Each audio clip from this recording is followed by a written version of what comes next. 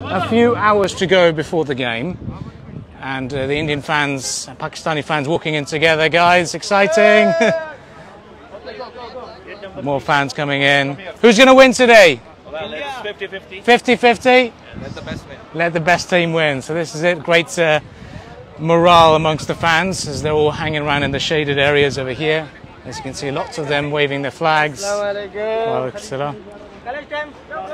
There we go, guys. You excited? You're on Khalij Times right now. Yeah, very excited. May India win. Well, who's going to perform well today? Who do you think is going to be the best?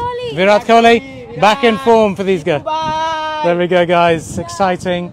Look at that. So a lot of fans have started to pour in, which is really good to see around the Sports City area. As media is also around here, trying to get people's thoughts, expectations from the game.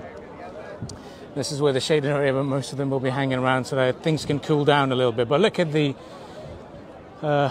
excitement amongst the fans over here. There's a few of them gathered. All of them speaking to media at the moment. Some lucky enough to get their tickets as well, and they're excited for this game to begin. So this is a much awaited game because it's the first game of the tournament for both the teams, India and Pakistan. Why is it so important? Well, 1 billion eyes are expected to be on this game specifically.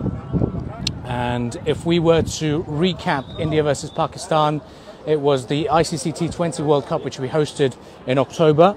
It was a pretty one-sided affair, it turned out to be in the end, but India scored a pretty decent total, 151 for 7. It's not bad, given the first innings average score of 142.